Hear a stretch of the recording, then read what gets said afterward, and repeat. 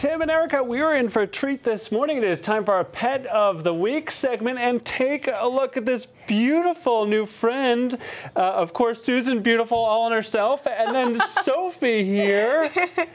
Susan from the Connecticut Humane Society here with Sophie, and I am quickly falling in love. She loves you. Yeah, tell me. She's over here squeaking. She wasn't even doing that for me. Hi. Tell us about her. Yeah, so she's 3 years old, and typically you don't think of little ones like guinea pigs having that many medical concerns, but she actually had to do medicated foot soaks because the skin on her little feet were very irritated.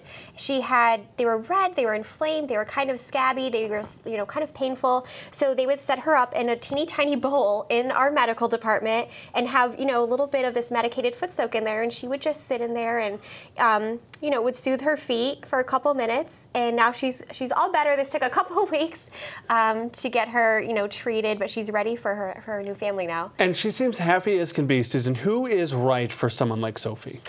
So a family that has guinea pig experience is great, because then you kind of know what to expect, and that they need attention from you, need time out of their little living area to be with their people. But if you don't have guinea pig experience, our adoption counselors can fill you in on the kind of care they need. And, just like a cat or a dog, they need to go have their veterinary appointments. They need that time with you. And then for her, she does need her fresh, soft bedding changed out every day just to protect those little feet so that they don't get irritated again. So that is one condition for her to keep in mind. All right, so as we try to find a home for cute little Sophie here, tell us about what's coming up this Friday. Yeah. We're talking Hollywood with the Humane Society. That's right. Friday's a big day. So it is the release of Sergeant Stubby, an American hero, and we actually at the Connecticut Humane Society is going to get a portion of box office proceeds for Connecticut theaters for opening day Friday for this movie. And it's a national movie, it's a big deal.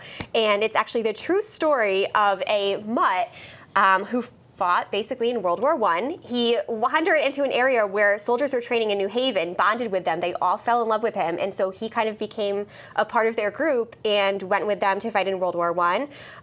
He got awards. He helped save people. So it's a really cool movie to be a part of, and it's great that proceeds from that are going to go help our pets. So if you go to cthumane.org, you'll see all of the Connecticut theaters that are showing the movie this Friday. So we hope everyone comes out. That sounds like a great idea. Go see a movie for a good cause. Meanwhile, right, let's see if we can find Sophie a new home. If you want more information, you're interested in perhaps introducing this adorable guinea pig to your family, the number is right up here on your screen, 800-452-0114. And let's see if we can find Sophie a new place to live. Susan, thanks so much for being here. Thank you so much.